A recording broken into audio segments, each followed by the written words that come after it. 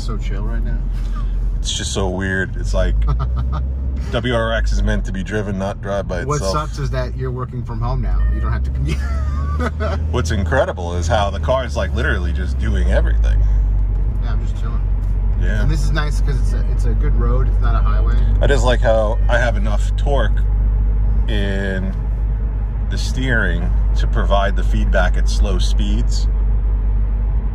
That was my concern. I think we got to mount that lower. I really do. I don't think it's that.